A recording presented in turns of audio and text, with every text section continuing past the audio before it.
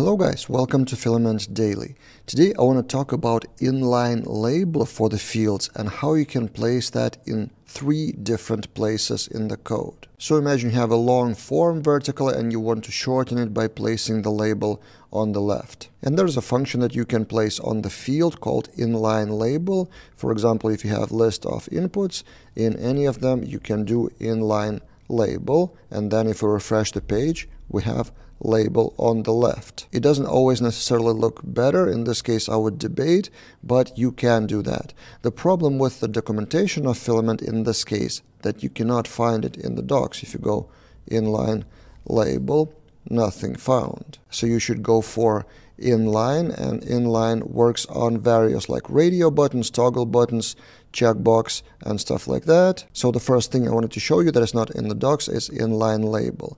But then, what if you want to set that not for a specific field, but for many fields? Like for example, all the form or all the project. So if you want to configure that globally, in the app service provider, you can do something like this. Configure using for various fields of the form. So separately text input, radio select, and date picker. Those all support inlineLabel as a function, and now we can remove it from here. We refresh the page, and now all our fields are with inlineLabel. And if we go to any other form, in users form, for example, we go to new user, and those are also inline. But then there's the third option. What if you want to do that on specific form, like employees should be inline, but other forms should not? So let's go to app service provider and let's comment those out, and you can put the inlineLabel not on a specific field like this, but on the form. So in the form method, in this case we have a wizard here, but it doesn't really matter. Form schema, even before schema or after schema, it's your personal preference. You go inlineLabel like this. Then all the fields within that form would be inline. We refresh, they are inline, but if we go to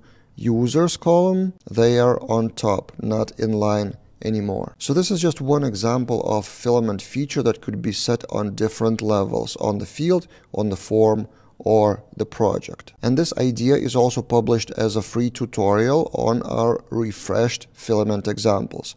So if you go to filamentexamples.com, you can see tutorials here with free tutorials. So in addition to premium projects which are available on GitHub for premium members who want to purchase them, we will now start publishing separate shorter free tutorials, free at least for now, with kind of shorter snippets from those premium projects or just random ideas that sometimes I shoot on this channel. So one of those free tutorials is exactly about that, inlineLabel in 3 places. You can set it on the field, you can set it globally, or set it on the form. So yeah, you can browse through Filament examples tutorials, or I hope in the future you will just casually land on Google search result that would lead to our tutorials. That's it for this time, and see you guys in other videos.